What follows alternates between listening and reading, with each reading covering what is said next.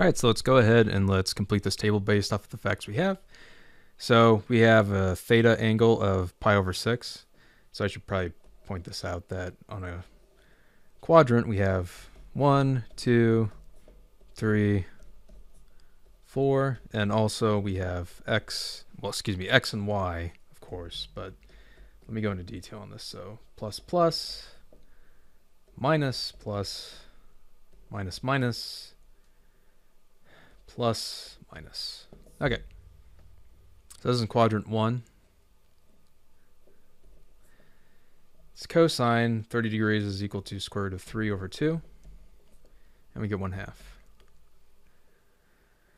Because at pi over 6, it's like this.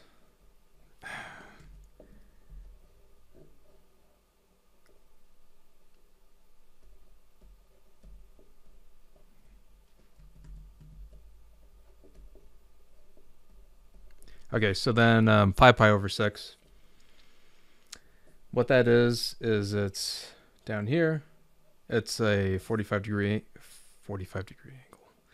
angle downward, so it's going to be equal to, so it's quadrant 3. Cosine's equal to 225 degrees, so this is a 45 degree angle though. So this is negative root 2, negative root 2, 2.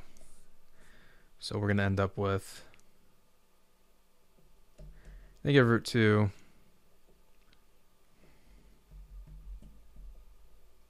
over 2, and that's the exact same thing for sine. All right, so quadrant 3, we've got, so we know it's in quadrant 3. We've got cosine's 1/2, so it's going to be equal to negative 1.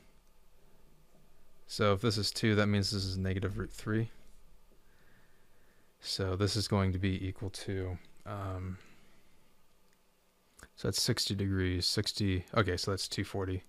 60 on top of 180, which is 5 pi over 3.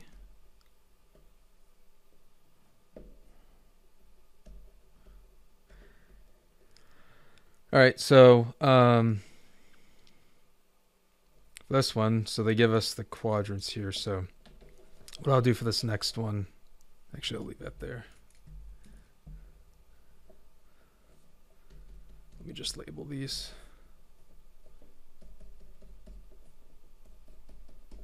Sorry for the disorganized part of this part, but all right, so we know with 4 that this is going to be cosines, so that's the numerator's left. Sine's positive though, so that's going to be in quadrant 2. So we're going to have, yes. Actually, it's 1/2, so it's going to be,